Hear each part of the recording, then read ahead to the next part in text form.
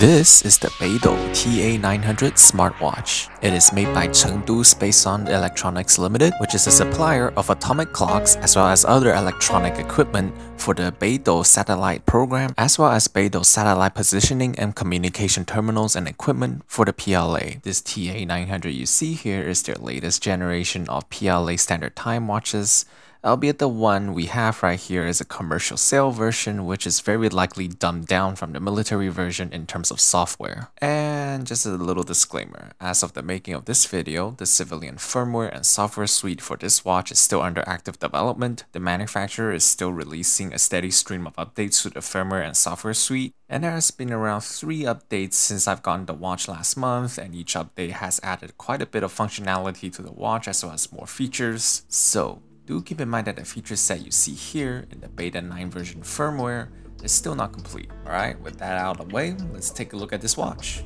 Alright, so first let's see what you get in the box that the watch comes in.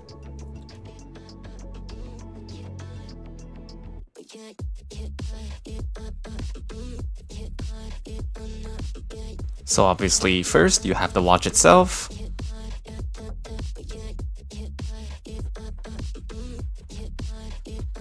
Then you have the charging cable.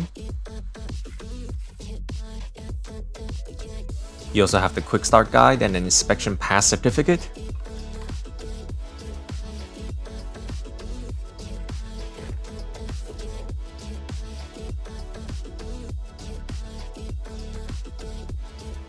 And this is what the charging cable looks like. It's a USB-A to a proprietary charging port connector, and it plugs into the backside of the watch. Setting up the watch is pretty simple. You simply plug it in.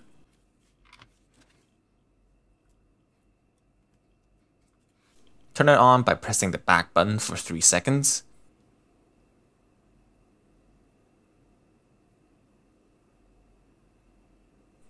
And if the watch is brand new out of the box, you will need to activate it via a phone app.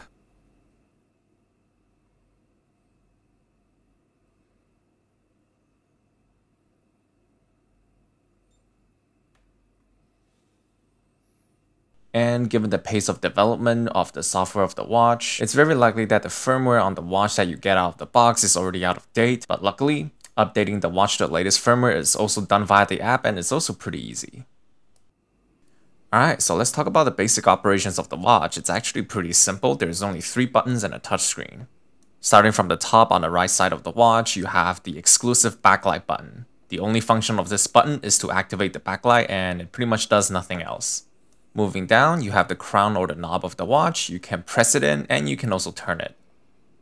And moving down, you have the back button. The back button is pretty self-explanatory. In most cases, it will back you out of menu options. It will cancel whatever settings you've put in. And in the stopwatch mode, it'll serve as the lap button. And once you've activated the watch initially, it also has a secondary zero rise function. Basically, if you hold that button down for 3 seconds, it will basically reboot the watch and wipe any data you have stored on it. This includes all your fitness data, or your satellite positioning history, or your vitals tracking history, basically anything. This feature might have been implemented with tactical applications in mind, but yeah, just do keep in mind that if you press the button down for 3 seconds on your watch, it will reboot and it will wipe itself. So yeah, be careful not to do that if you don't want to.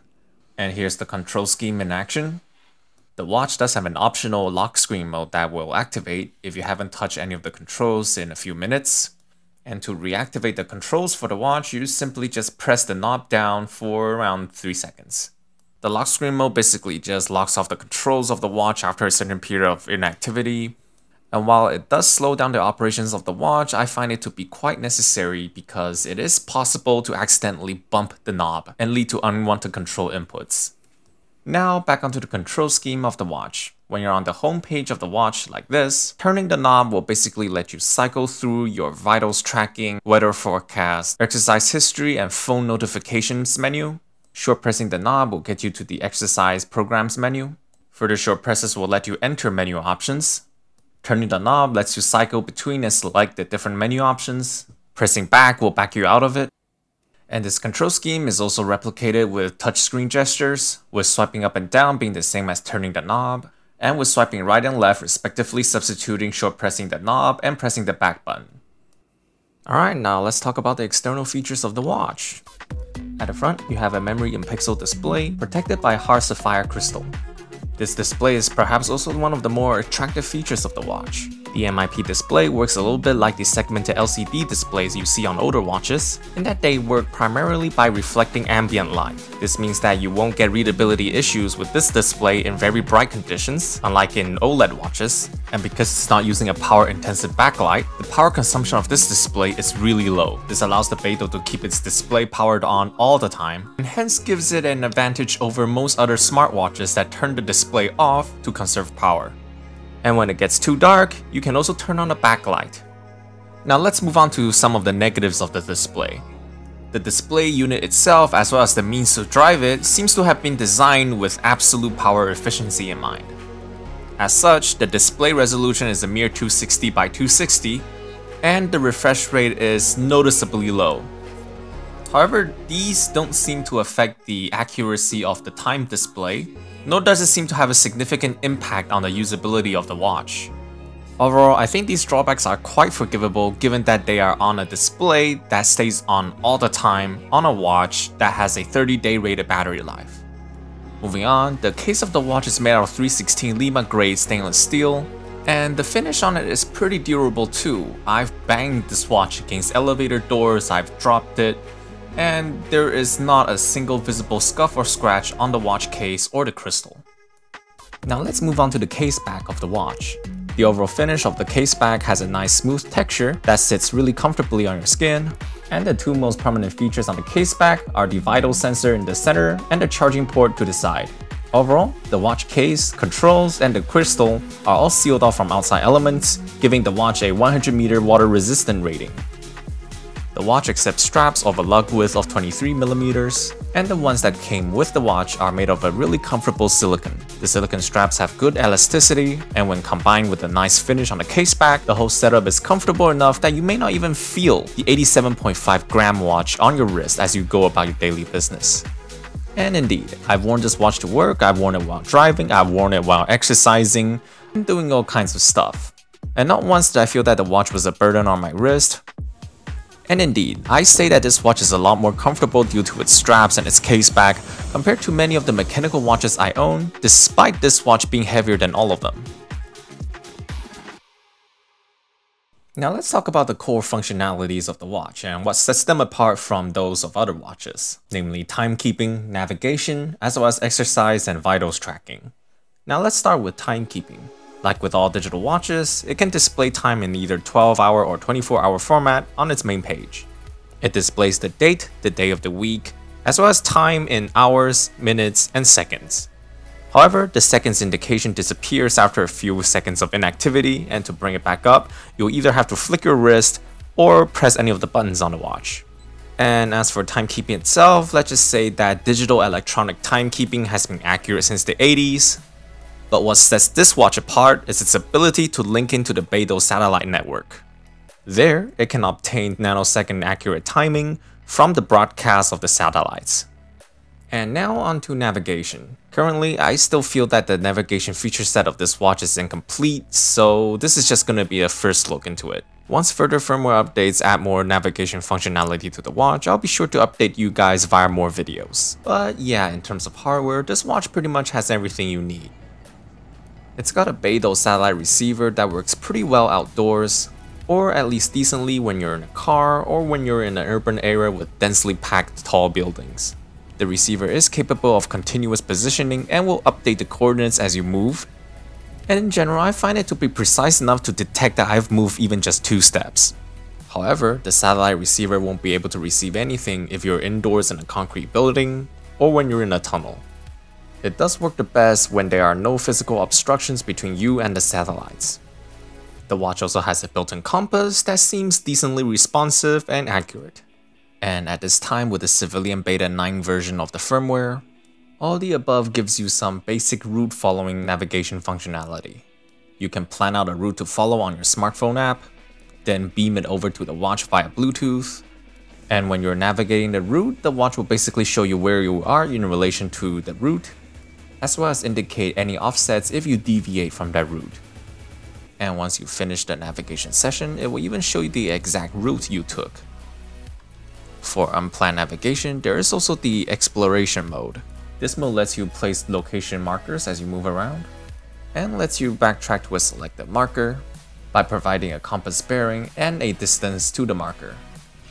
Unfortunately, the exploration mode does not have a graphical route or marker map, but I feel this is something that will be added soon, given how this exploration mode didn't even exist before the Beta 9 update. Now let's move on to the vitals tracking and the sports functions of the watch. The vital sensor on the case back of the watch will let you test your blood oxygen saturation levels. And when the watch is in normal operating mode, it will also log your heart rate every 10 minutes for 24 hours a day and 7 days a week. Additionally, the watch will also calculate your average heart rate for each day, and if you wear the watch while sleeping, it will also measure your resting heart rate.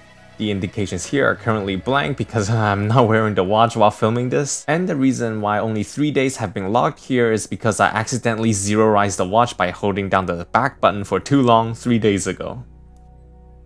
And from measuring your heart rate variability, this watch can also calculate your stress levels. Higher values mean that you're more stressed, and lower values mean that you're more relaxed. And it does work. I've noticed that it does go up when I'm in a meeting, and the spike you see here is from when I'm running 10K on the treadmill. And here it also logs your overall stress levels since you started wearing the watch.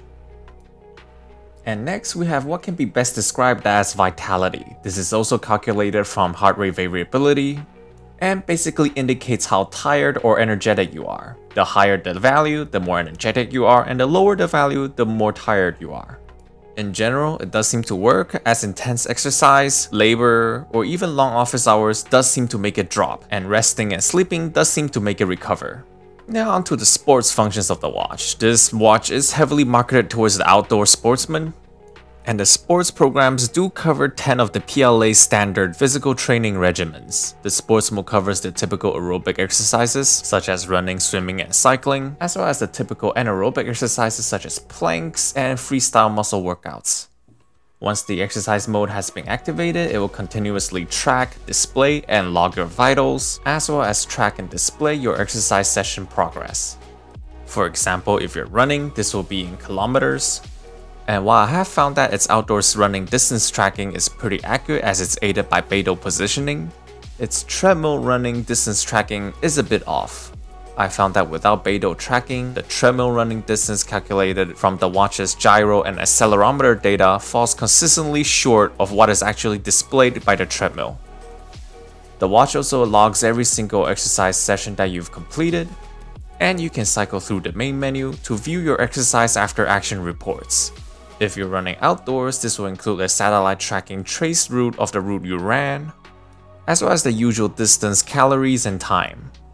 It will also log your heart rate throughout the exercise session, as well as indicate how much time you have spent with your heart rate in the warm-up, the aerobic, the endurance, the anaerobic, and the upper limit phases. It also shows how tiring the exercise was for you in terms of % vitality expenditure. It also logs your exercise pace, as well as running stride information. It also shows you the aerobic or anaerobic benefits or improvements you got from the exercise session. And if you're running in a circuit, it will also show you the lap timing results. And so far as of Beta 9 version of the firmware, that's pretty much it for the sports and vitals tracking functions of the watch. Now, what if you actually want to wear this watch into combat? Well, this watch does have a combat clock mode that will keep the seconds display on all the time, and will also have a second running time display that you can use as a mission timer or as a common synchronized source of timing between units. This second running time display is configurable in its starting time and in its clock running speed. And another feature is the Stealth or MCON mode. This disables the automatic backlight trigger, the built-in sound-making buzzer, and disables any RF transmission from the watch. This also wipes any personal and location data on the watch, so it does give you a 10-second confirmation window to cancel this operation. Alright, that is all I have on the watch so far. It is still not feature complete, so I didn't really want to make this video too in-depth, but once firmware updates make this watch fully featured, I will be sure to update you guys with a more in-depth video. But for now, thanks for watching, and I hope you have a great time.